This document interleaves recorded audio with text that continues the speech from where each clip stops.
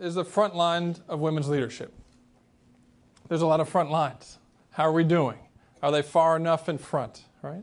Are the front lines in the CEO in the suite? Is it the boardroom? Is it the front of refugee camps? Men and women dynamics, right? There's lots of front lines that we're going to talk about today. And the challenge for us in this context is to have an intimate conversation.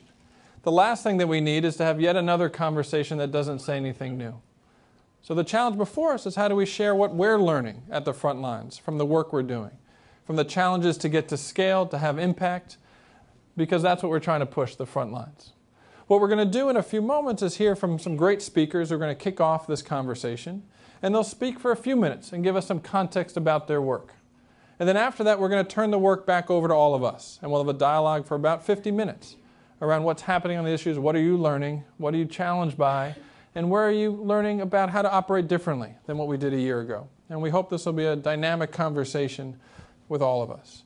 We also know that this is a complicated conversation because some of the front lines are in our own heads and how we think and operate on these issues. And at the same time, we know other front lines are systemic problems. We have a lot of data that shows the power of women in leadership and what that can do. And yet data and having champions is also not enough of where we're trying to go. And so we want to bring all of that into our conversation today. But before that, I want to introduce our speakers. First, we have Krill, the President and CEO of ANN, who will share and then bring some of her friends to talk about the work they're doing.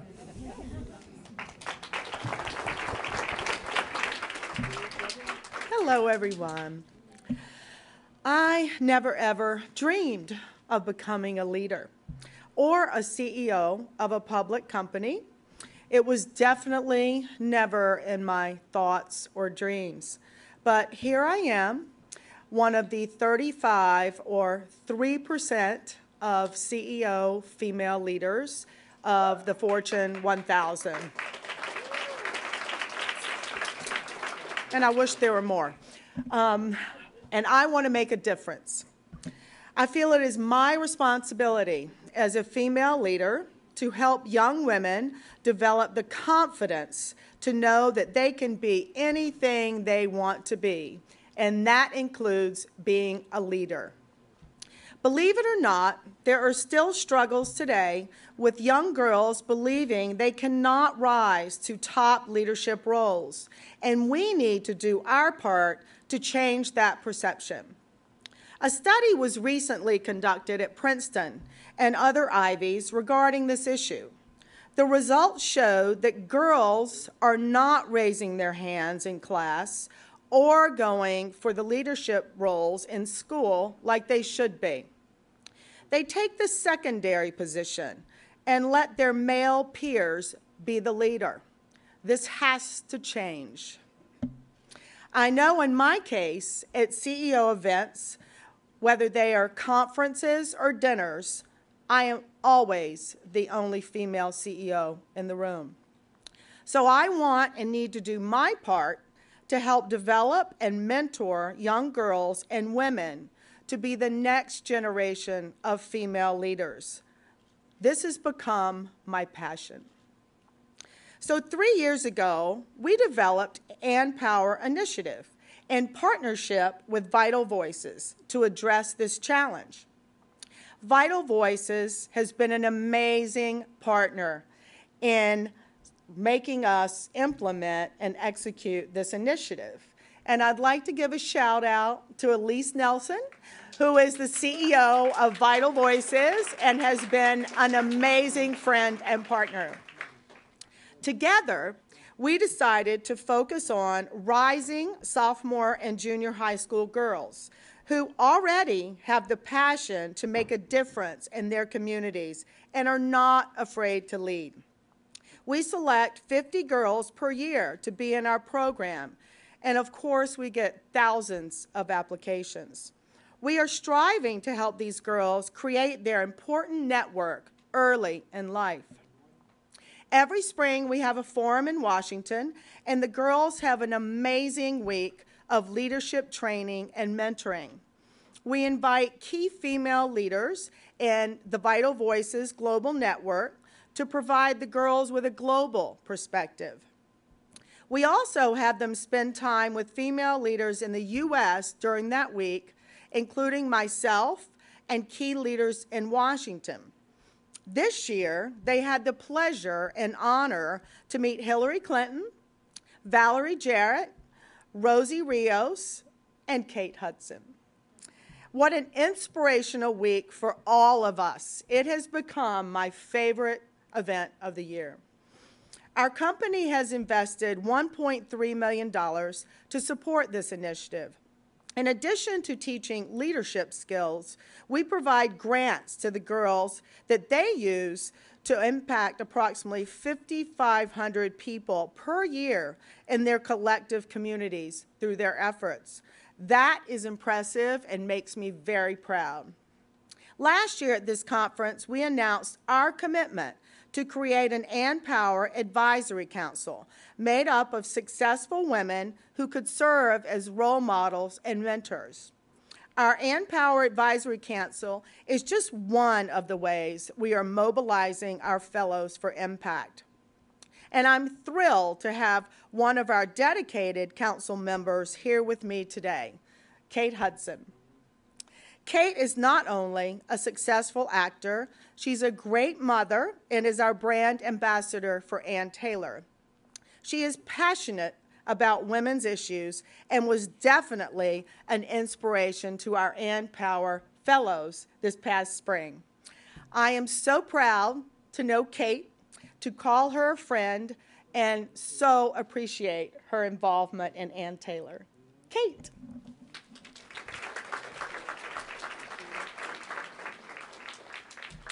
Thank you, Kay. Hi. I'm here today because last April I had the opportunity to mentor 50 ANNpower fellows while they attended their 3-day leadership training program in DC. It was an amazing experience to get to speak to these extraordinary girls, and they are extraordinary, who want to make a real difference in the world. As part of helping these girls develop their leadership potential, it is so important for them to have role models and mentors that will inspire them to continue on their path to leadership. It is an honor for me to be able to be there to support them, and I'm here today in support of Monica. Monica is a 2012 ANNpower Fellow and grant recipient from Boulder, Colorado. She's passionate about changing the world through technology, and we know that she'll do just that. She's already made an impact closing the gender gap in technology fields. For her ANNpower project, Monica ran workshops for elementary school girls to get them interested in careers in computer science and engineering. Her project touched on a lot of themes that the other fellows were interested in: empowering girls through mentoring and education, encouraging interest in science, technology, engineering, and math.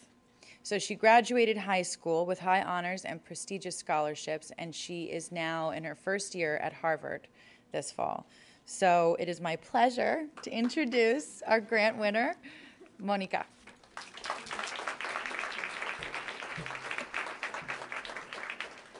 Hi, I'm Monica. I am a 2012 ANNpower Fellow and a 2012 ANNpower Grantee. And growing up, I never really understood the need for women's empowerment, which is a very cheeky thing to say at a conference like this. But what would happen is I would look outside and I would see that almost half of the population were women. So it only made sense to me that half of the leaders would also be women. But as I grew up and I got more involved in STEM, I realized just how detrimental the fact that that's not true actually was. So in my sophomore year, I actually took AP Computer Science, and out of 30 students, I was the one and the only girl in that class. And I thought, well, I'm very confident, like, this should be fine. I mean, I've gone to school with these kids for 6 or 7 years. But it was amazing to me just how amazed they would be when I would raise my hand in class and answer a question right. Like, they would look at me when I would walk in wearing a dress as if I were some sort of alien. Like, what is she doing here? She doesn't belong. And I thought to myself, it takes a special kind of woman to go into STEM. It takes a special kind of woman to consistently feel the pressure to prove that she's not inferior to the others. But then I thought, why? Like, why should women have to put on this facade or this acting? Or why should they try and have to consistently prove themselves? So that's why I became passionate in closing the gender gap. And my passion wasn't really going anywhere until I went to this ANNpower forum and I met my mentor, Kawala, who is an amazing politician in Cameroon and an amazing businesswoman. And what Ka showed me is what true mentorship is, because it always seemed like one of those buzzwords that people throw at you. But she showed me that mentorship isn't someone standing behind you telling you what your next step should be or what exactly you should do. Instead, a mentor is someone who gives you the confidence to have your voice be heard, because they had their voices be heard when they were being subdued. And because of that, I know that I have every right to let my message be heard and let my talents be shown, and that I'm not inferior.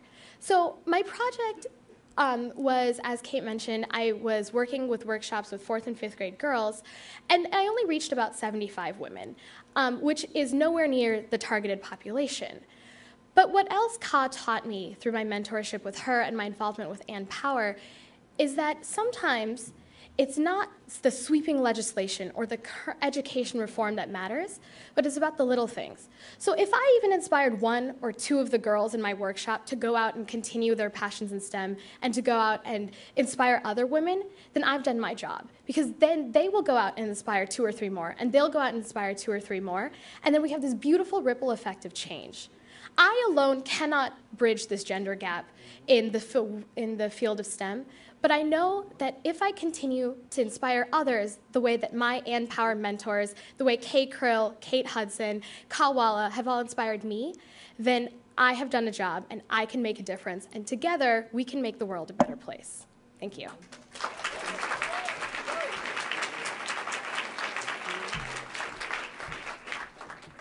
Isn't she amazing? Thank you, Monica and Kate. This program would not be what it is without great partners and amazing participants. As we conclude, I would like to share with you all a few lessons we learned when we developed our ANNpower initiative. First, invest in programs that are authentic to your company. Your programs have to be true to your purpose and values as a company. Find what your clients and associates are passionate about that will foster the most meaningful connection to them. ANNpower allows us to connect with our clients and invest in the important girls in their lives. As a company that has a workforce of nearly 95% women and a client base of 100% women, investing in girls' leadership was a natural fit for us and something that everyone has rallied behind. It is personal for me, our associates, and our clients. Second, be focused on the challenge you are trying to address and stay the course. We get asked to fund so many types of programs, and they are all worthy of funding. But we are committed to empowering the next generation of female leaders. Our call to action is, do you know a girl who wants to change the world? We engage our entire company in helping us do this, from our senior leaders to our field associates in our 1,000 stores. And lastly, find great partners that can deliver on impact. With great partners, you can find new ways to address old challenges. Elise Nelson and her team at Vital Voices are an extension of us. We share the same passion and commitment to change the world, one girl at a time. Thank you. Thanks. So, wonderful example. But it also raises a bunch of questions as we think about the front lines. Right? What's it going to take to change all of those classrooms that have math and science? What are we going to do at scale? How are we going to get to scale? If we're teaching women leadership and mentorship, what are we teaching them to deal with both the personal issues they care and passionate about and the systemic issues they're going to deal with over and over again? Right? So how do we have that life of leadership, not just in these moments in these programs? Again, I just want to pull some of those out for our conversation that we're going to talk about, right? Because each of us is trying to understand how do we work on these issues and how do we have half the population or the whole population find their voice in the way that she's finding her voice. This is our work today. But before we get to the conversation, I want to hear another example I'm going to introduce Eduardo Martinez, the president of the UPS Foundation. Thank you.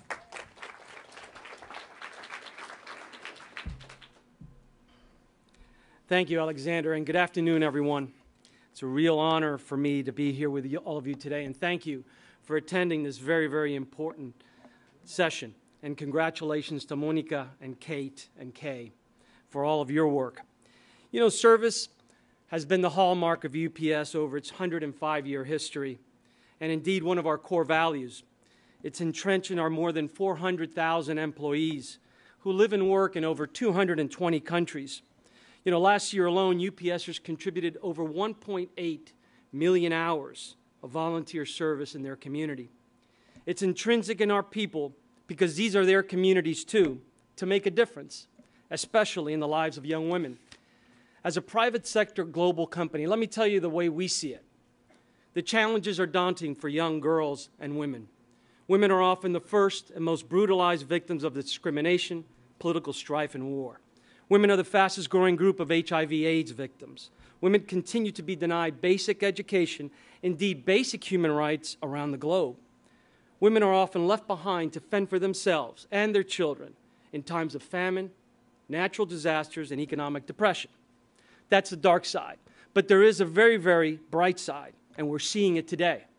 Women are also the fastest growing group of entrepreneurs in the world. They're making great strides in gaining equal access to higher education. And in countries around the world, even in developing countries, they're leading nations. Let's face it, women are the glue that holds families together. They nurture the young and the old. They feed the hungry. They care for their neighbors. They are the heart and soul of every community in the world. As Nobel laureate Muhammad Yunus would say, you educate a boy and you educate an individual, but you educate a girl and you educate a community. Equipped with the right resources, women really do change the world. It's with this backdrop that UPS and the World Association of Girl Guides and Girl Scouts came together for this commitment. Just imagine a small town many miles away from Port Moresby, the capital of Papua New Guinea. So small and remote that transportation to the capital is available once every few days. Now imagine two girl guides. Now in the United States they're Girl Scouts, but just imagine two girl guides who have a dream of being part of a young woman's global forum. Overcoming all obstacles to apply and be selected to participate in the meeting, these girl guides walked for 2 days from their hometown to apply for their travel visas. And one of the girl guides, Stephanie, said after the forum, "It has truly been an amazing journey, and I'm truly blessed for having attended." In 2010, UPS and the World Association of Girl Guides and Girl Scouts, we affectionately call WAGGGS, committed $2 million to expand our partnership to empower girls to be leaders and advocates for change around the world. The membership of the Girl Guides is 10 million, and they live in 145 countries. Our commitment has 4 parts and builds on a long-standing partnership between our organization.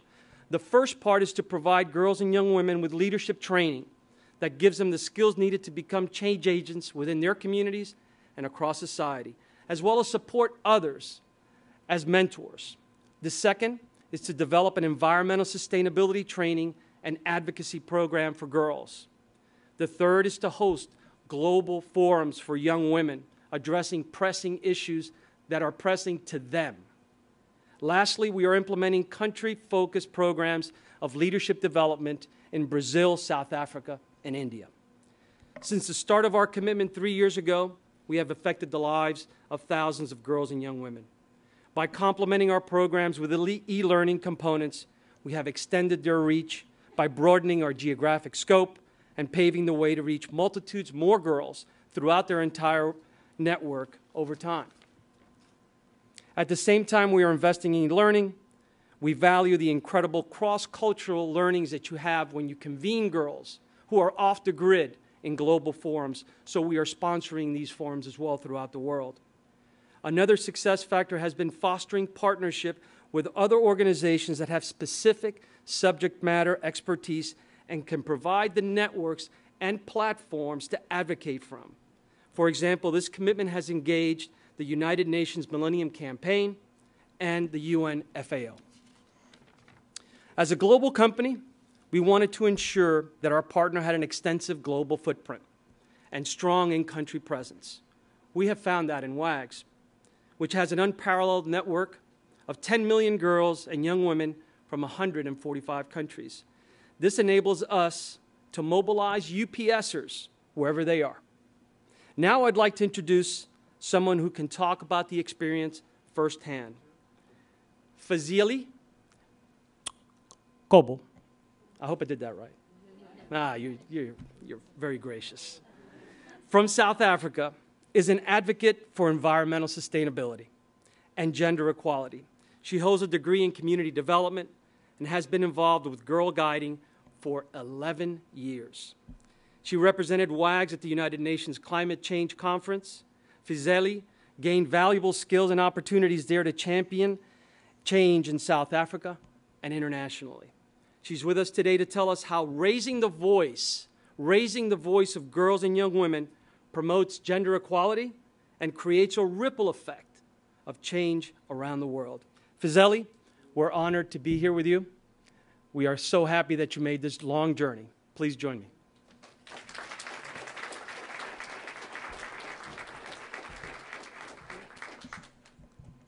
Good afternoon to everybody. My name is Fezile Ngcobo from South Africa. Thank you, Ed, for the generous announcements, and I'm honored to be here today. I will speak about my experiences. Among many, I'll just state a few. I was part of the WAGGGS for 11 years, as Ed has said. Oh, congrats, Monica. I've been part of the WAGGGS for 11 years, and throughout being part of the WAGGGS, I've learned and gained some experiences and skills that help empower young women. I think one of the experiences that actually triggered me to take part in women empowerment is in my hometown. I live in a rural area. So in my hometown, gender empowerment or female empowerment has never been dominant. So it's always been male over females. So one of the nights when I was at home, say midnight, a young lady who has just had a baby and was diagnosed HIV positive walked in my home. It was about midnight, and she was crying, and she had nowhere to go to. She had nowhere to sleep. Her husband or boyfriend had apparently kicked her out. So from that point on, I figured that this has to stop. It's time for change. It's time for no more women's violence, no more dominance over women. So that has always been my passion. I've been holding events. I've held a program called Celebrating Women's Day every day, where I teach and educate women about their rights and responsibilities. I give them life lessons, a place where they can come share and gain some experiences and gain some lessons where they can take home.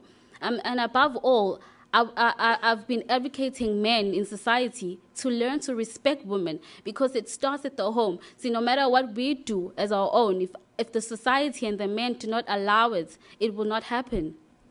Above all that being said, I've also been part of an environmental sustainability project, which are held in the townships.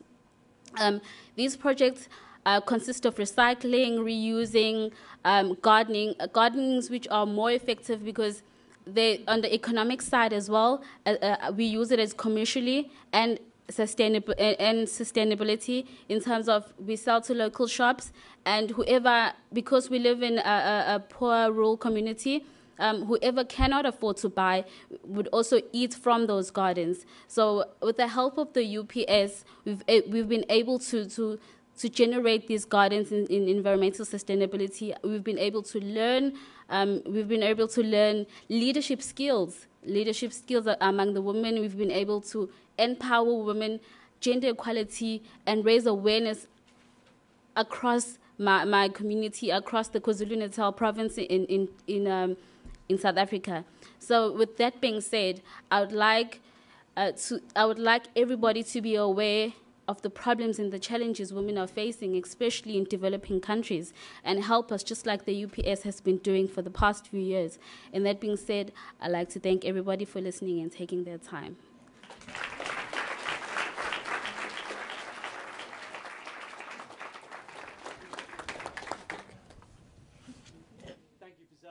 And thank you, everyone. I know we're running short on time, so I'm going to cede my time to Alexander. Thank you. So this is actually your time. This isn't my time. I'll come back to you in 1 second. But I just want to point to incredible progress and examples in a multi-generational historical effort, right? And so we want to understand, and from the most clear perspective for you on the front lines of this, what are the lessons you've learned in the last few months, last year?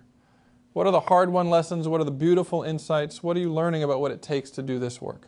Because everyone in this room, to some degree, is going to continue doing this after our next hour. So let's try and share those lessons.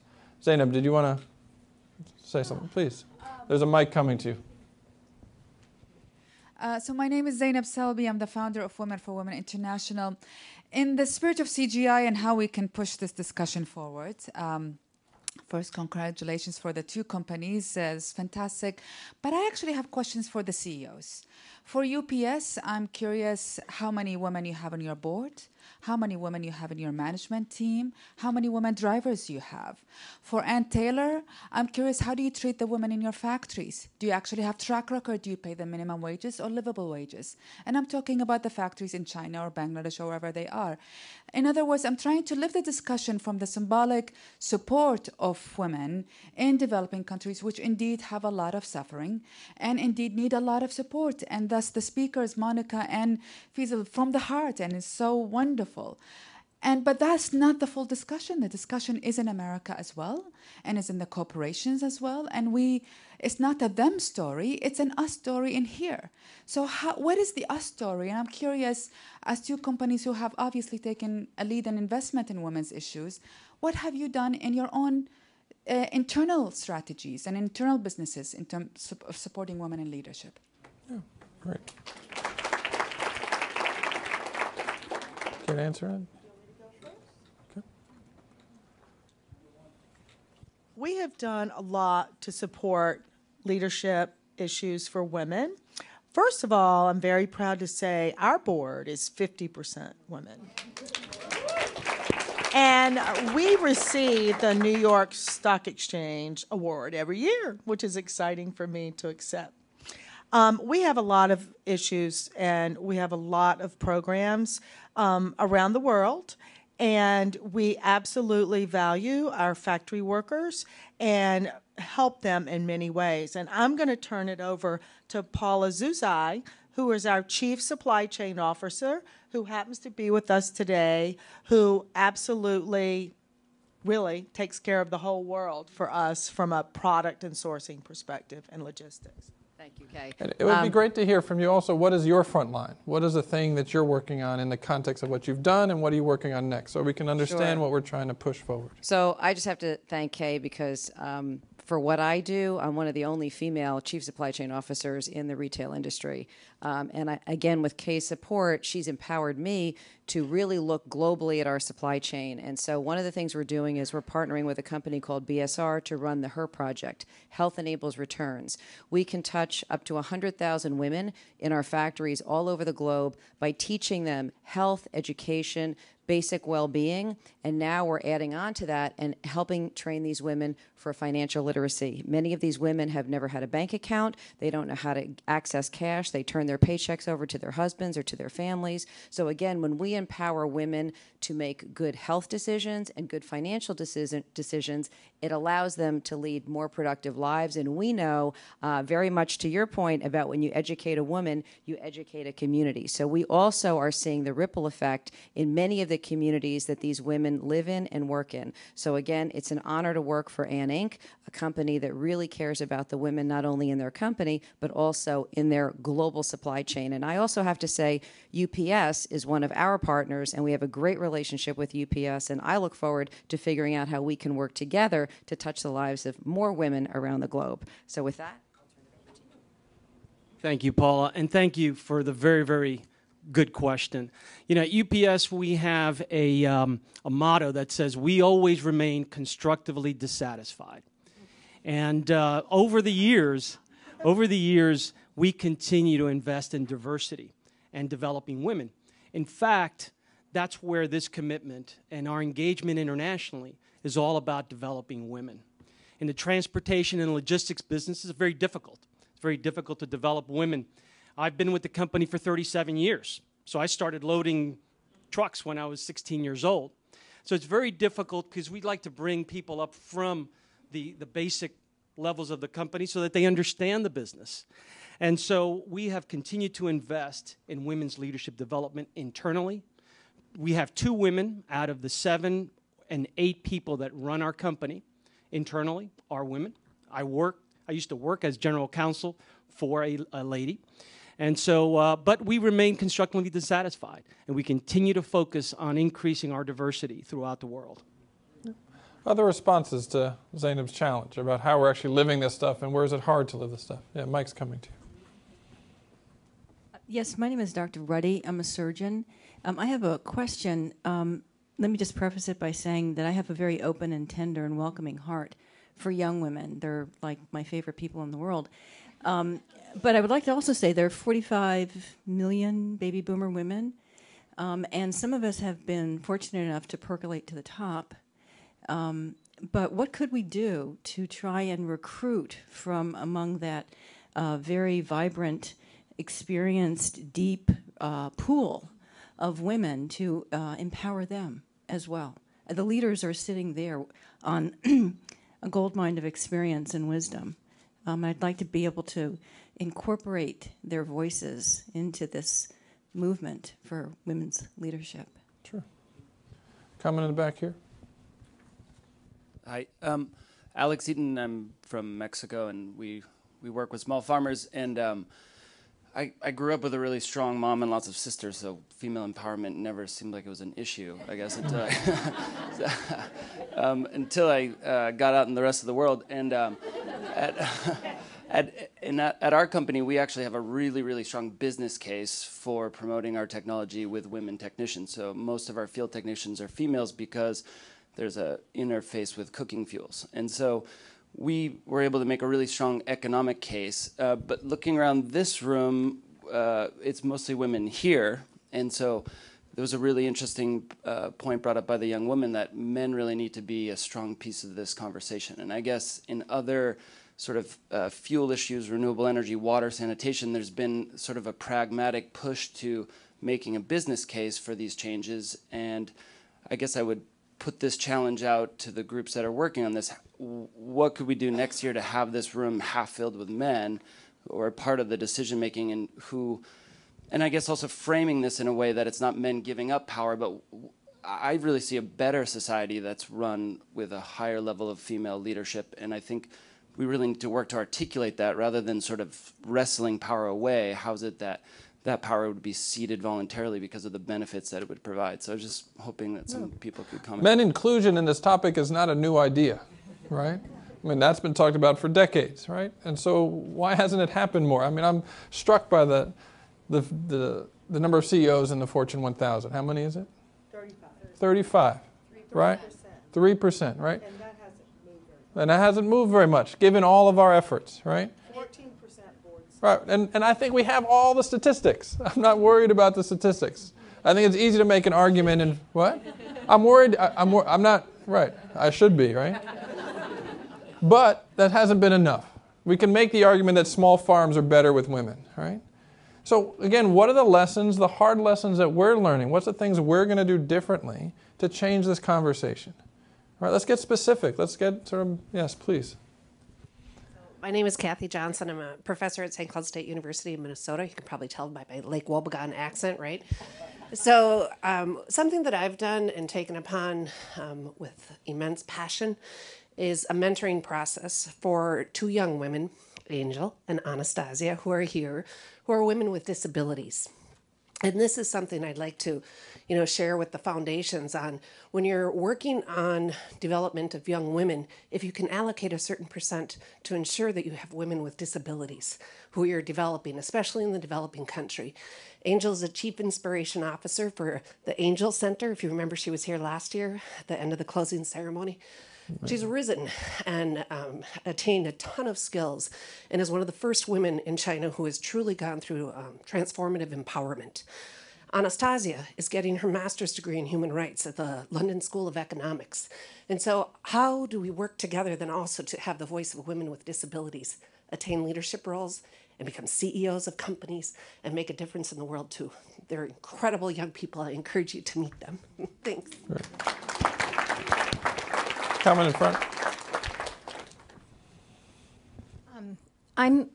I'm Abby Disney. I run Fork Films and the Daphne Foundation. And I see faces in the room of people who've been working at women's issues for a long, long time. And we all know, those of us who've been doing it for a long time, that there's been this kind of surge in energy in the last few years. And that's been really gratifying. But the surge in energy has come with a certain reticence about the rights discourse.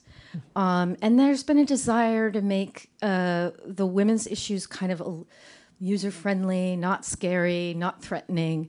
And that's been good because we've been more welcoming to men, we've been more welcoming to more kinds of points of view, and that's all been a net positive. But we do have a tendency to sell things as always a win-win. We do have a tendency to kind of gloss over some of the harder issues and stay with the more sort of attractive, easy to sell issues. And I mean, India is a really interesting example. So India has been, had a rising middle class. And as the middle class has risen, millions of people have done better. They've had more resources. And we've seen within their lives, many things change for the better for women. And we should all be happy about that. But, instead of taking the girl baby and drowning her in the river, they're going and getting an ultrasound and aborting the girl baby. So the same thing is happening, it's just a middle class manifestation. And that's because there really has never been an underlying conversation about the big issues of women's rights and women's human dignity and equality. So it may not be a question of men don't have to give anything up. It actually may be.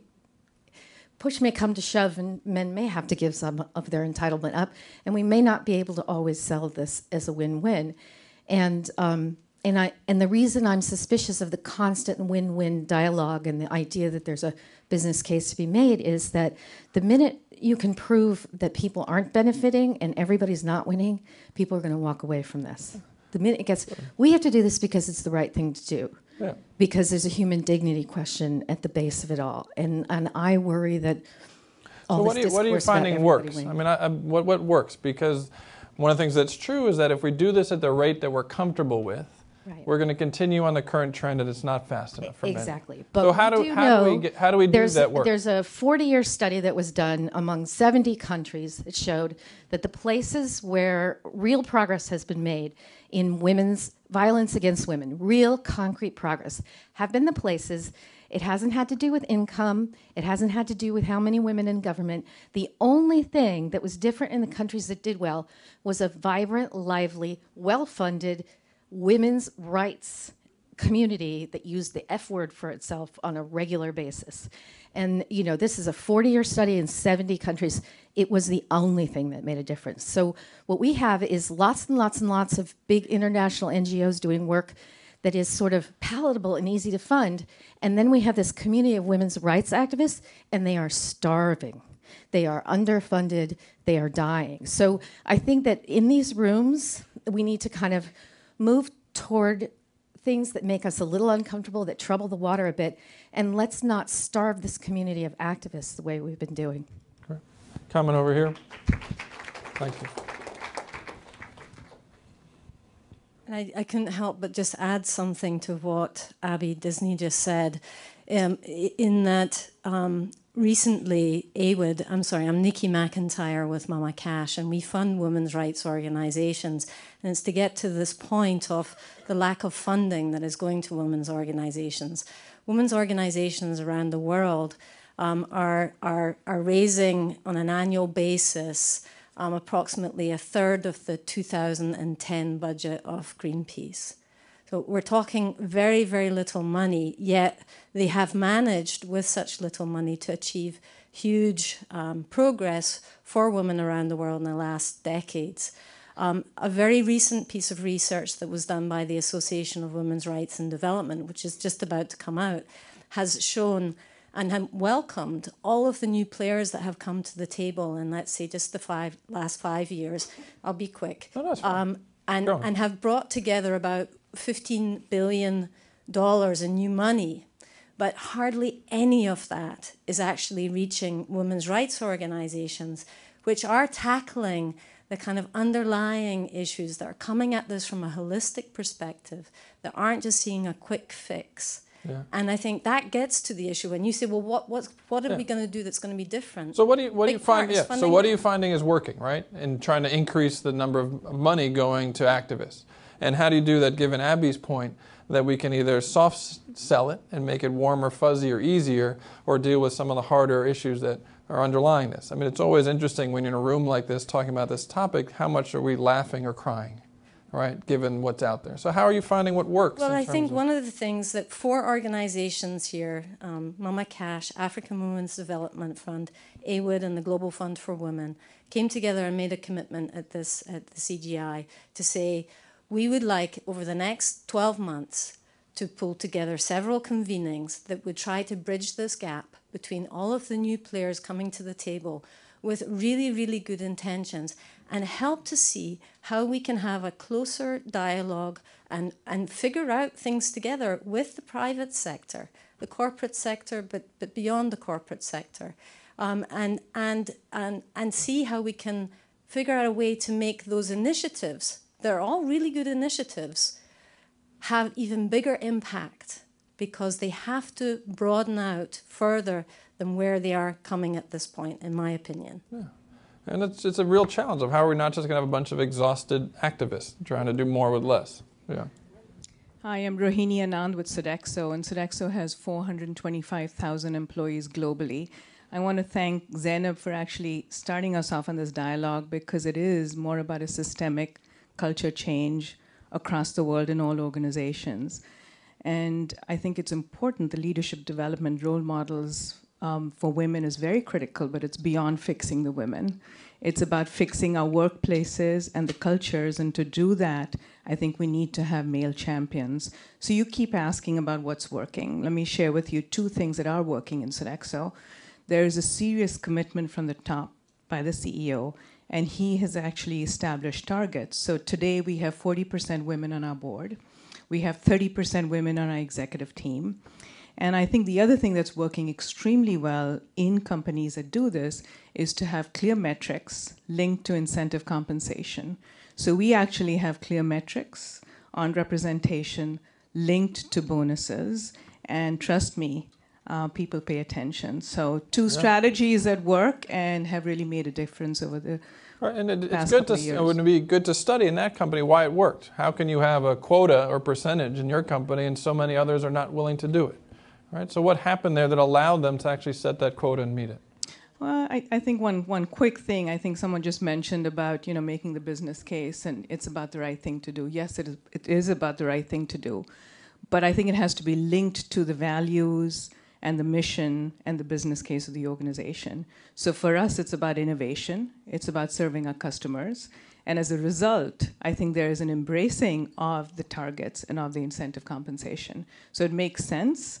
And it's not the only factor, but I think it's the drive from the top, the engagement at all levels in the organization, and clear metrics and accountability. And I think that's the piece we often forget, is the accountability piece. You can have all these lofty goals, but how do we hold people accountable for making the changes that need to be made in our organizations? Okay. Comment over here, second row, then we'll come back. I'll come back to you. Hi, Chuck Denham, one of the men in here. I'd just like to say there's a huge opportunity that's just developing right now. Our area is healthcare, and women have an immediate opportunity to seize the levers of control of the healthcare dollar. Here in our country, we're in the most disrupted environment that we've ever seen in healthcare. I'm on faculty at Harvard Medical School and also the Mayo Clinic College of Medicine teaching innovation. And right now, the opportunity for the levers for families to be able to be influenced by women making decisions on the healthcare dollar is just amazing. 80% of healthcare decisions are made by women.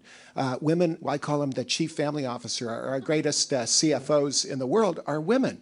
So there's a huge opportunity that is a new opportunity all over the world in low-income countries as well as the high-income countries to make decisions and now be able to vote with your feet. So I think health and how is that affecting you? Well, how are you living your life personally differently because of all this awareness? Well, so our commitment is called Care University. So we have Google, Sesame Street, Mayo Clinic. I was more interested in you as a Harvard. person, but yeah. Oh, so, well, I've put the majority of my effort now into helping train women. Care Moms is one of our programs. One is called Care Kids. We have 1 million kids competing on innovations to help moms be able to have an influence on emergency conditions. Our healthcare systems failed us.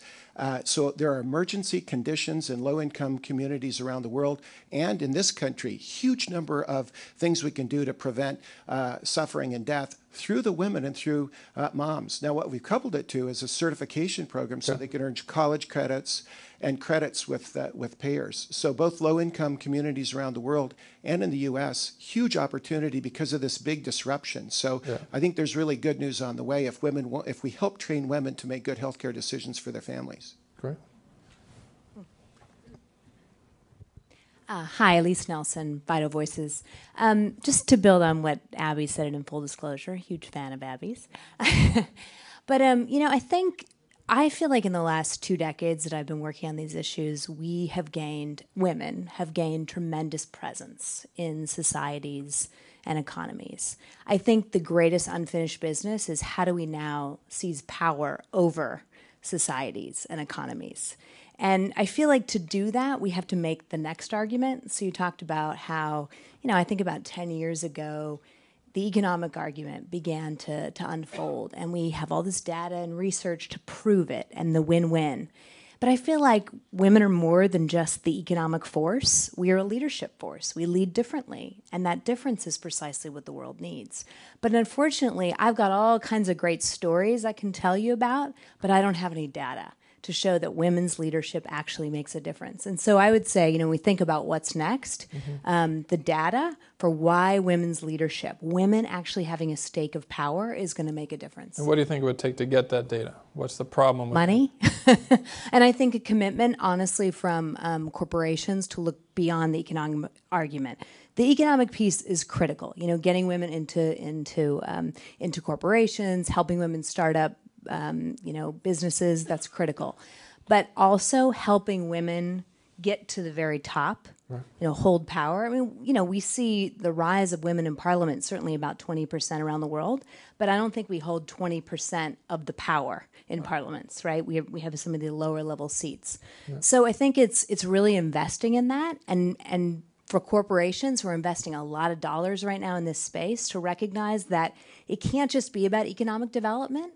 That women's leadership is going to bring something different and something very important as well. Okay. Coming over here. Thank you. My name is Jacqueline Lundquist, and I work with a spectacular company called Water Health International that cleans water in the developing world. We're in 5 countries, Liberia, Nigeria, Ghana, India, and Bangladesh. I joined the company about 3 years ago, and I was the only woman in a board meeting, and it was kind of scary, I have to say. I spent the last 2 years traveling to the Clinton Global Initiative conferences, Tina Brown's conferences, and we've, as if providing clean, safe drinking water to people wasn't enough good stuff, I made the company create something called WOW centers, women-operated water health centers. To empower the women, we employ them, 2,000 employees around the world. I don't know, Abigail, if they saw your spectacular movie, Pray the Devil Back to Hell, but I want to tell you a story. So the women in Nigeria, not Liberia, but we had some conflict in one of the communities where we were, and there was some rioting that was going on in the community. So the women came around, banded around, got all of them to themselves as a human shield to protect the Water Health Center, which was their most valuable asset in the community, and that saved the center. So anyway, I just wanted to share some good news that's going on around the world in water. We got 2 comments in there. I'll come back to you. Yeah. In the middle here, we have 2 comments. There's one right after the other. Yeah. Right next to you. Hi, I'm Brittany Perkins. I work with the Disastrous Leaf and Construction Company. It's an industry that's all men. And I guess for the most part, and while I'm young, I do think it's really interesting how many times I'm called sweetie, and I watch men stumble over, is it girl, is it lady, is it, what to call me. And I'm a little, going off the comments in the front row, I'm disturbed and I want to press. I hear a lot of the CEOs in these rooms and these companies talking about all the things we do for girls, getting more women, and what we do for boys, teaching boys in the community. And I wonder how much are we really integrating it in the men in the boardrooms, in the men in the management companies, and sorry to jump on UPS, through your supply chain, through the 16-year-old boys that are stocking your trucks and up. How much are we really doing, and I say sexual harassment training, and I almost cringe because I know all those videos I have to watch every time I've had a job that no one looks at. How many times do you really sit around your rooms and use those uncomfortable conversations and say, this is your daughter? This could be your daughter. Not we support domestic violence or, sex trafficking is the thing everyone likes to support now. But it's difficult to prosecute, and I have those cases because men with daughters don't want to convict because they think, whatever, that's a different story. So my question is, how much are the men in these rooms really in their companies making it their own issue of women's rights? It's a fair question. I interview a bunch of CEOs all the time. How much do you care about gender issues? How much do you care about diversity issues? And they will all nod and tell you that they care about these issues. They just don't care about it as much as they care of 17 other issues, right? Job security, being liked, being promoted, all of those things are more important. So I think it's a very interesting question, and I'd love to get people from the room saying, what have you found that worked to get them to pay more attention to this, right? How are we actually going to make that argument that they're going to prioritize it over every other pressure they have in the business? Because I think it's the right question. But we're up against a lot of other things competing for their attention. Yes? Hi. Hi. I'm Eileen Fisher, clothing designer, clothing company. Anyway, thank you all. Anyway, the hardest thing for me personally was raising 2 children and running a company. And I think that a lot of women still struggle with those kind of choices. And I think there have to be better ways. And I've been lucky to be able to do it my way. At a certain point, I decided I was just going to leave work at 3 o'clock every day because, I wanted to be home with my kids, and I could do that. And what I found is that, what mattered to me, that I could make those choices. And then I wanted the women who worked for me, and the men too, to be able to make those kind of choices. So some of it is flex time, some of it is the women who are having children, how can we help you? How can we do it better? What do you need? Do you want to work 4 days? Do you want to go home early? And some of it is helping people to find out what they're passionate about, what their purpose is, and that, we realize that, even part-time work can be, really exciting and fulfilling. And some of our key executives don't even work 100% full-time. So I kind of think both men and women, there's a lot of opportunity for meaningful work that isn't driven, crazy hours.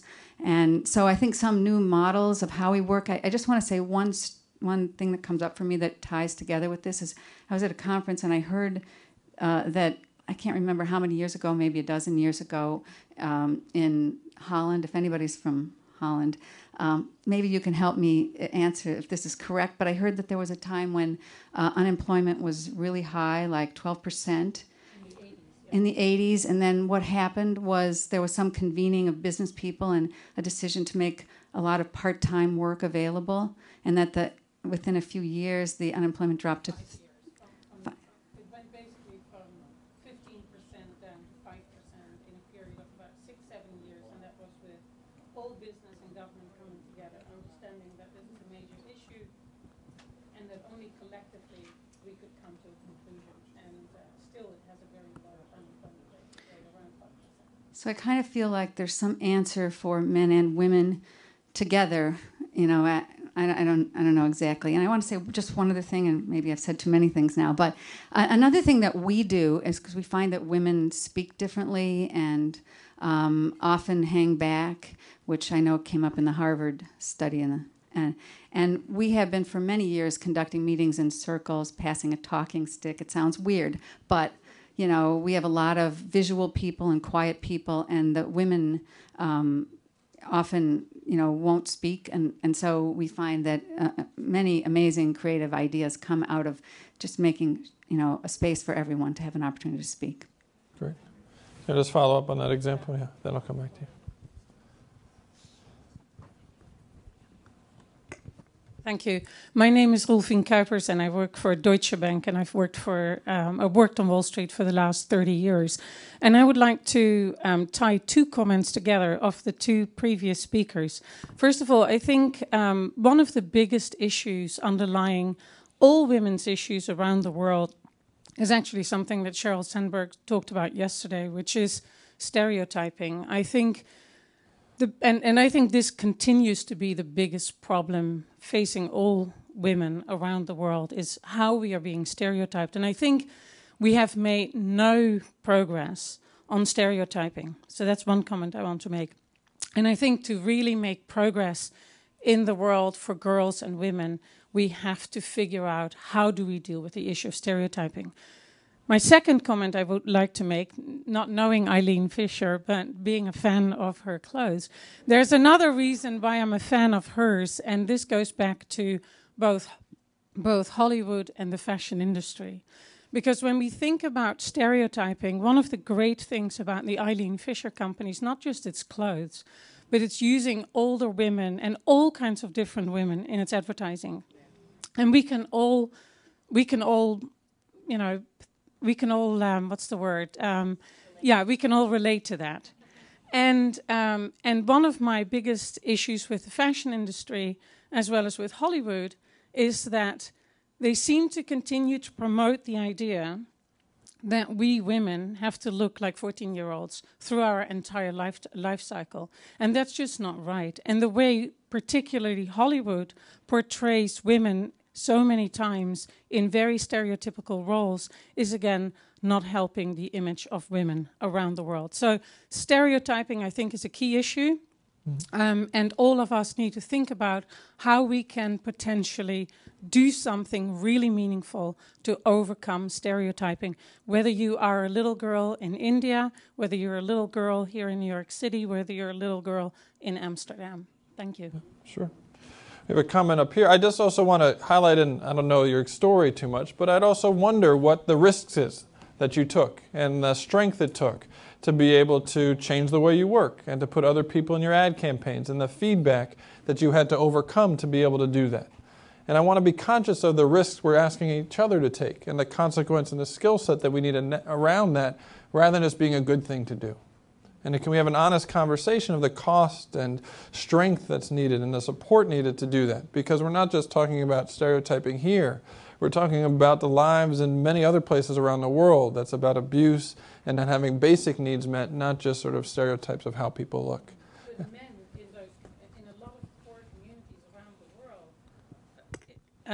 in a lot of poor communities around the world, the way women find themselves is because they are stereotyped by the men, either for religious reasons, social reasons, all kinds of different reasons. So it's an issue everywhere. I'm totally agreeing with the issue. I'm talking about what is the skill set we're asking people to step out of a stereotype to act different with their husband, with their family, and their community. You've been wanting to say something. Yes. I'm Sarah Costa, and I work for a women's rights organization, a fairly small organization that actually works with refugee women and girls. And previously, I worked for a large foundation, and I spent many years sort of on a different front line. And that front line is with very marginalized communities. I worked for many years in slums in Brazil, and now in refugee camps.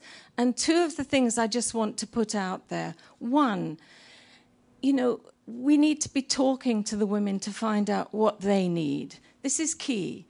So when I ask women in a community in the south of Brazil what they actually need, they'll tell me something like, I need to know how to fill in the birth certificate so my child can go to school.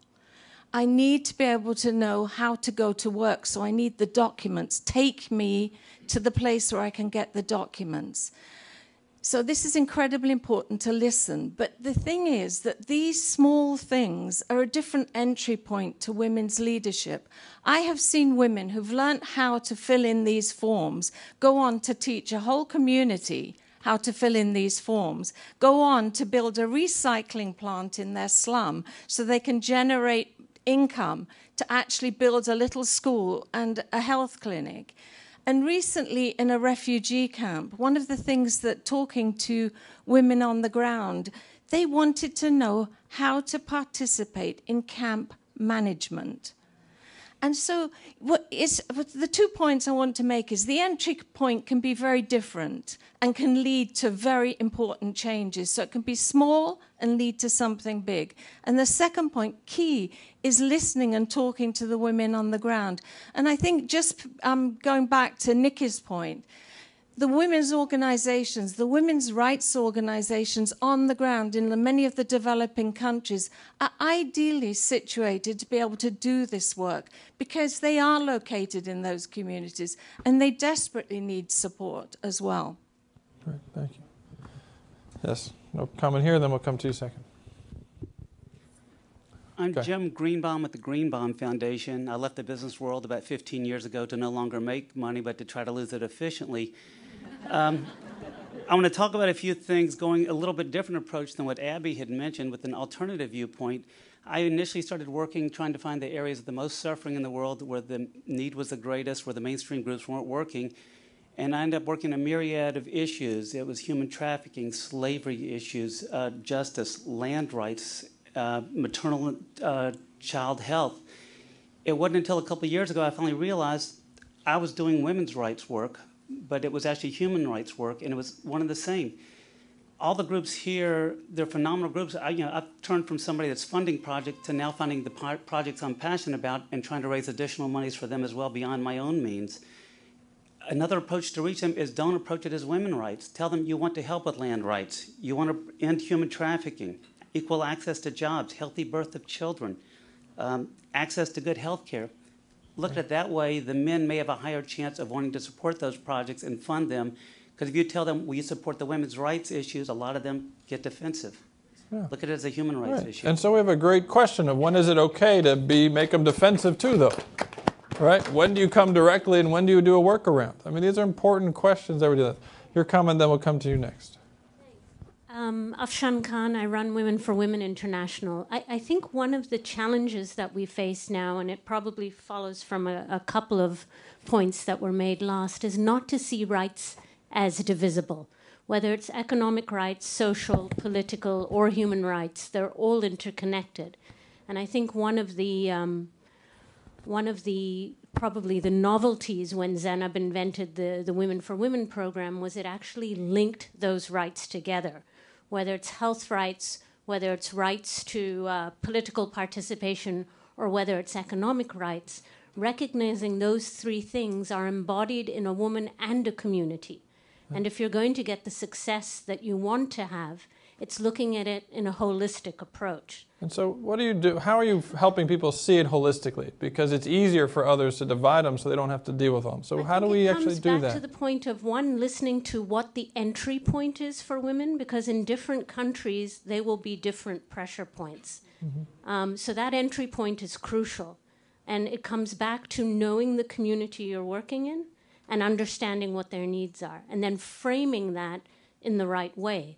And that's why I think when I go back to some of the work that's been done around, a larger scale talk about what is being done to empower women, when you actually look at the results, and I think it was a study from Mama Cash, that even so many more foundations are talking about the importance of women and girls. When you look at European Foundation investment, it's only about 4% of that goes towards women and girls. So there is a need to actually align the rhetoric with the reality, and there is a need to actually also very comprehensively look at how do we not segment it out into different parcels, but really look at what are the outcomes we're trying to achieve and where are the best collaborations to get those outcomes. Okay. Coming over here, yes. Thank you. Thank you. Hi, I'm Charlotte Bunch, and I'm here with the Association for Women's Rights and Development. But I have also been working for over 25 years in leadership development through the Center for Women's Global Leadership at Rutgers University. And I think the issue that I wanted to add to the discussion you hinted at when you talked about risks. One of the things that we have found in working with leadership development and programs really similar to some of those described here is that the most important next step is how do we defend women against the backlash that comes to their leadership. And that backlash is very real. It's all over the world. It's not only in developing countries. We've done a lot of work with women living under Muslim laws and defending the women who get backlash there, but also in Central America, where numbers of women have been murdered and disappeared, in part because they moved out of their homes and into work and factories and were seen as a threat. So for me, the second part of the leadership development is the support of the leaders, the activists, the women who are actually seeking to make those changes. And I think that even in microcredit, we've seen backlash of violence against women because of the power they get in their family. So I don't by any means want to stop any of those programs. I want them to continue. But I think we have to talk more seriously about building the infrastructure I work with human rights organizations on defending women human rights defenders and with women's rights groups on how to build the social structures for defending the women who take this leadership. And for me, that's one of the main reasons why anyone concerned with leadership needs to also be supporting the infrastructure of women's and human rights movements, because those leaders, they may occasionally just be successful, but they face all kinds of backlash, even in their own families, often most intensely in their own families. And that's really, to me, the front line of leadership development is also sticking with those leaders and supporting them as they try to make those social changes. Thank you. Comment, yes? Come back to you next. Hi, my name is Laureen Arbus, and I have 5 points. That's a lot, but they're going to be really fast points that I wanted to make. Thank you so much. I'm the first woman in the country to be head of programming for a network, and for quite a few years was the only woman. It's a huge problem, a huge issue, that media today still remains totally underrepresenting women. So the Women's Media Center and others are working very hard to take that 7% of women who report news and cover news and increase the number. I wanted to make the point to you that there is a tremendous amount of research. Some of it's coming out of Harvard, the Women in Public Policy program at the Harvard Kennedy School of Government, through the Women's Leadership Board there, supports the research, which more than will confirm why women make and how specifically and where women make the difference as leaders. The third point I want to make is that Mary Clark mapped all of the foundations in this country.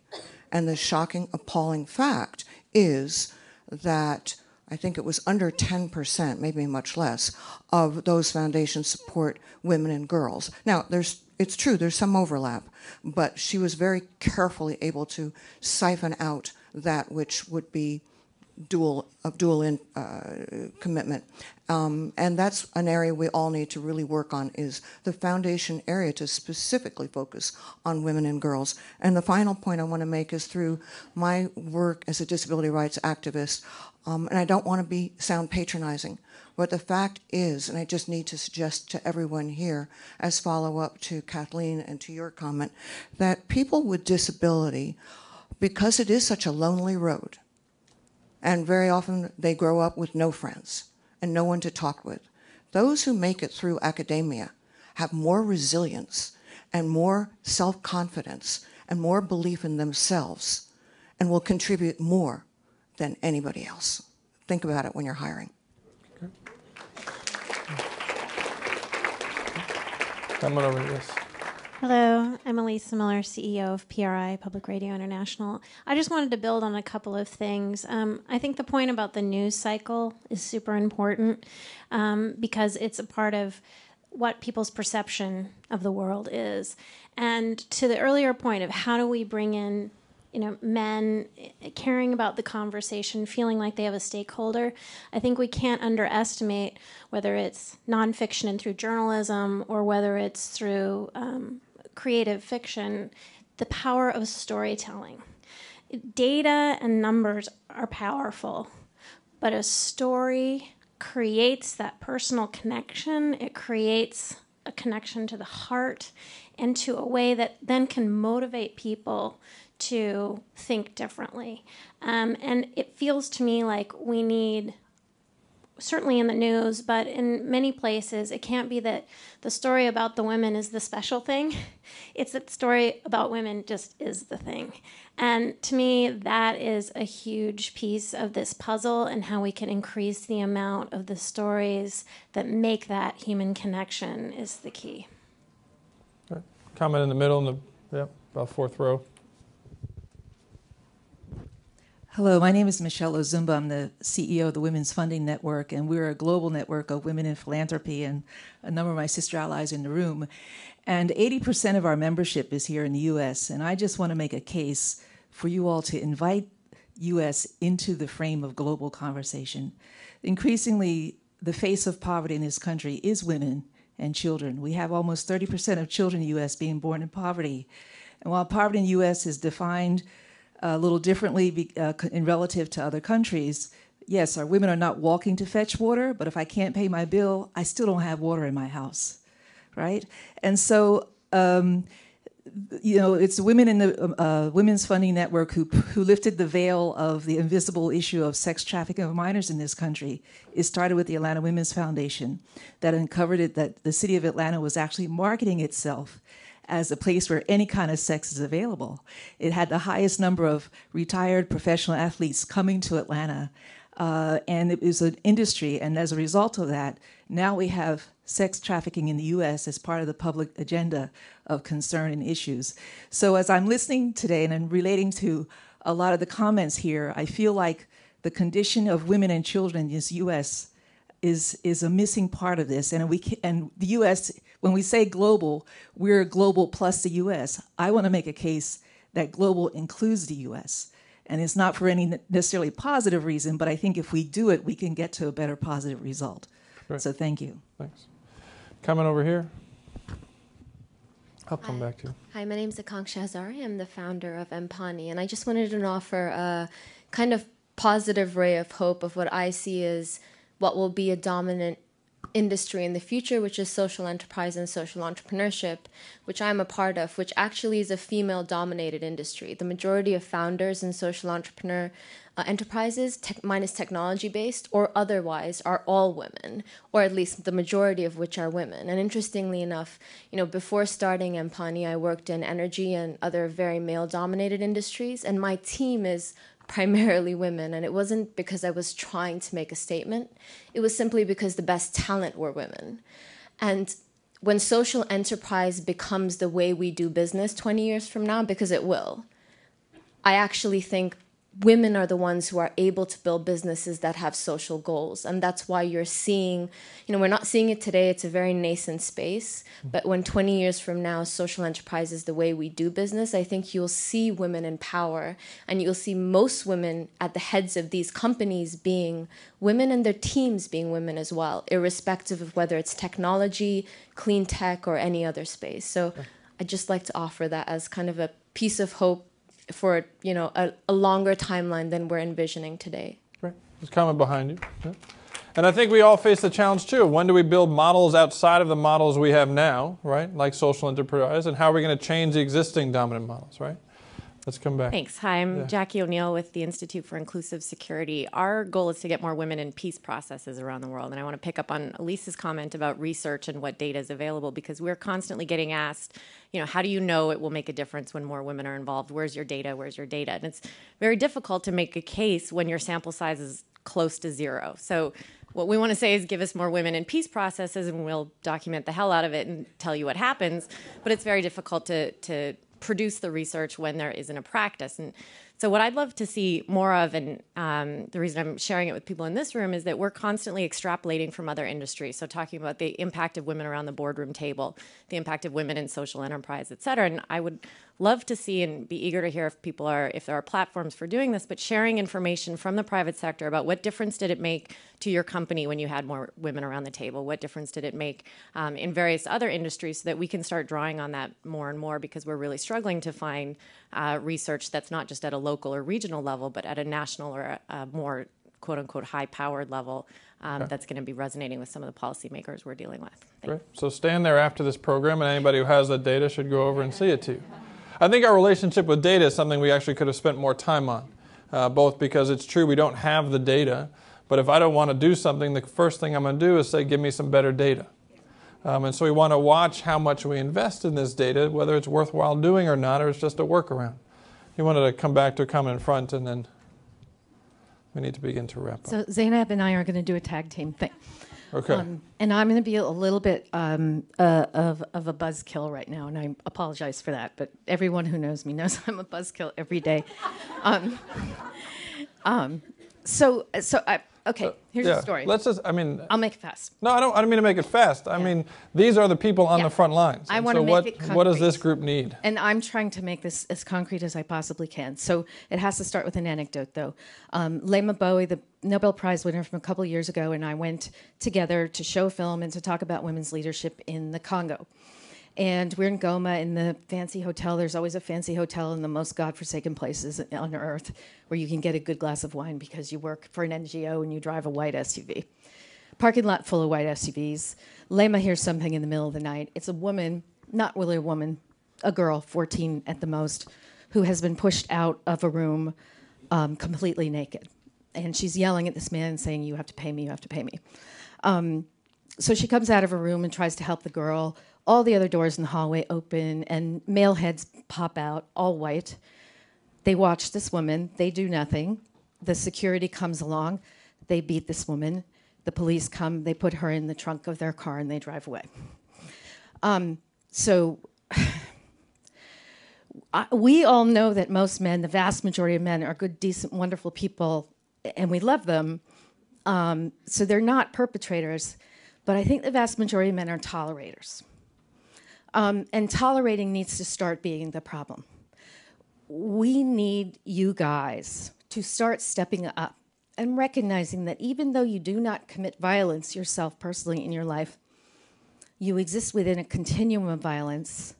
And if you don't push back on your friends and the people around you, if you don't walk out of the stupid bachelor party when the stripper walks in, if you pay your money for that movie, if you take your son to that movie, if you don't push back on each other, there is no amount of marching and taking back the night that we will ever be able to do to make this thing change. So that's my concrete ask of the men in this room, because we can't do it. We can't talk to men about this. We have talked till we're all blue in the face. They're sick of it. They need to hear it from each other. I need each of you guys to promise. Just say to yourself, I am going to say something 5 times between now and December 31st. That is my promise to myself. I'm not going to let it slide anymore. Okay. Then I would invite you to say something to all the men who chose not to come to this session. Zainab, let's get your comment, then I have to begin to wrap up. Well, every time I attend a women discussion, I feel we start with a focus and then we go with a million ideas. It's we need to address this idea and this idea and this idea, and all of them are valid. And none of them, it's not. There's no secret, sauce for what do we do to solve it. Every single idea is valid here. But we need, for me, to go back to the practical. So once I heard a senator at the Mexican Senate who was at the Finance Committee at the Senate, and she says, when I was the only woman at the Senate, at the Finance Committee, I never argued for women's related issues. But then when there were 3 women and then 5 women, I started having more confidence and I started actually arguing. So a few things that I take from this session is it's very frustrating, and maybe because I am from that part of the world, to make it a third world women's issues. It is not a third world women's issues. Women's challenges is a global challenges, and it has to start, any discussion to be accurate has to start with home. So my philosophy is I cannot help another woman if I do not tell her my story first. So what are the things that we can do at home? How can we get women CEOs more from 3% to 50%? Really, because you can do that, I cannot do that. And how can we get more board of directors at UPS who are women? It has to start at home. And this, so there's no one secret sauce. If we each look at our own companies and our own, if I am a politician, where have I really interviewed women and not one of them as a symbolic figure representing all womankind? And we have Hollywood in here. And I just learned that actually the real story behind The Princess and the Frog is that she never kissed a frog and he never turned into a prince. She threw him off the window. That's the real story. I feel like I need to walk in the street and say she threw him off the window, and that's when he turned into the frog, which talks about the stereotypes. But I mean, how can we each do something in our own sphere, wherever we are in our sector? And volume matters. Having more women at any one issue does make a difference. And this is above and beyond data. Great. So I need to begin. Thank you. So we need to end, just given our time. But I think the challenge, well said to all of us, is not just for the men, but for us. What is the 5 things we can do, from Zainab's point, to start at home? What are those 5 things? And we challenge you with that. We want to end with 2 things. One, we have a tradition here of always ending with some commitment announcements. So I'm going to hear from 2 commitment announcements in a moment, just to talk about some good work that they're doing. And normally what we do is we ask the CEOs to give the last thought. But rather than doing that, I'm going to ask Monica and Fezile to give the last thought after we hear from our commitment makers, just as a shift to do it differently. So please. Well, I'm Sarah Costa, and I'm the Executive Director of the Women's Refugee Commission. And as soon as a girl is displaced, forcibly displaced, her risks skyrocket. She's preyed upon by those she encounters when she's fleeing and those she encounters when she arrives. She risks sexual violence and exploitation, she's exposed to trafficking, and she's exposed to a forced early marriage. She's unlikely to be in school. And her risks are even greater in urban areas where currently more than 50% of refugees reside. We can change this. We know that with the right support, adolescent girls can improve not just their own lives, but the lives of the entire community, and we've been hearing that. Through this commitment called Protect and Empower Adolescent Girls Affected by Conflict, the Women's Refugee Commission will build on our earlier research in refugee camps with girls in refugee camps from around the globe. And we will now research the specific needs and risks faced by displaced girls in urban areas throughout India, Ecuador, and Uganda. And we're collecting the evidence base to be able to shape the guidance and the technical assistance needed for the humanitarian community to better protect and empower refugee girls. They are very resilient and they need good support. Thank you.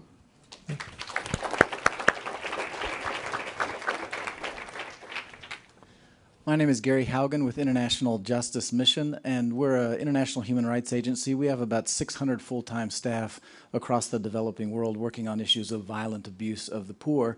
And just to comment, the vast majority of our senior executive team are women. And I would just reflect on the comment that was made earlier. What we see coming up through, especially through our internship program, we have about 60 interns a year, and the vast majority are women, and they are just so much more impressive than the men who apply. So I think the future professionally, the talent pool seems just so dominant in these fields of law, in communications, marketing, executive management. So the future that I see is promising. I would say that our commitment that we want to update you all on today is that we have committed 2 years ago to a project in the Philippines, in the city of Pampanga, in collaboration with an amazing woman leader who's the Minister of Justice in the Philippines, Leila Davia. And this is a program that is setting out to reduce the sex trafficking of children in the city of Pampanga by 40% over a 4-year period of time, by partnering with local law enforcement to actually provide a credible threat to those who traffic. This is an attempt to replicate a project that we did in the city of Cebu, another center of sex trafficking in the Philippines of children, where outside auditors documented a 79% reduction in the victimization of girls in the commercial sex trade over a 4-year period of time. So we're committed to replicating that, and I just wanted to update you. We've been able to now work with the Philippine local authorities and local NGOs to establish a specialized task force of law enforcement that now in the first 14 months has been able to bring rescue to 79 confirmed victims of sex trafficking in Pampanga.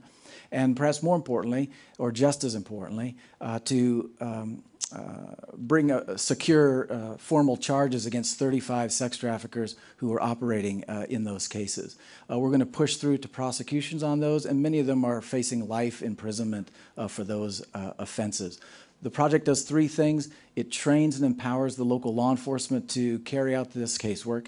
Secondly, it rallies the community to make sure we actually enforce the laws. And then thirdly, it ensures that there's long-term, excellent aftercare for the survivors of this abuse that must go on for years and years to see them restored to strength. So there are so many complicated issues, but we want to at least begin to raise the hope that the violence against women and girls, even in countries that have a history perhaps of dysfunction and corruption and abuse within law enforcement can be made to switch sides to begin to protect the women and girls rather than protect the criminals who abuse them. And this for us is a sign of hope. So thank you very much. And I've asked both of the commitment makers to stay, so if you're interested, you can come up and learn more about their projects. Please give us some closing remarks. So first, I just wanted to start off and say thank you so much for having us here. One thing about this conversation in particular that was so incredible to me was the focus on the practical. So while there was beautiful rhetoric, there was also a lot of commitment to action and a lot of specifics. So I leave here today not only inspired by all of these women's empowerment initiatives like ANNpower and the UPS Foundation and many others that were mentioned, but I'm also given a direction. And so I have a well-defined problem, and I'm given these practical solutions to go get it. And I think that's what's pushing forward women's leadership, not just fluff. So thank you. Thank you. I'm very grateful to hear that so many companies are willing to help young women and girls. I would just like to say that I'm going to go back with good feedback and tell the young girls that I'm working with, and boys, since I'm working at the grassroots level, that there are so many people that are willing to help us. And I would like to just tell private sectors, or let private sectors know that I think you should hold NGOs or civil societies accountable, because when you fund them economically, they need to know, you need to know what have you done. Hence, with that being said, we are held accountable. That's why I'm here today standing and telling you that I've been teaching young girls and young boys at a very young age. That's where it starts, at the grassroots level. And yes, I have been doing that. That's why I'm here today, and that's why it's being effective, because the UPS is holding us accountable, and the WAGGGS is also holding us accountable at grassroots level. So we are producing because there is accountability that we need to hold. So with private sectors in funding, just hold civil societies accountable, and they will deliver because of the pressure. Thank you.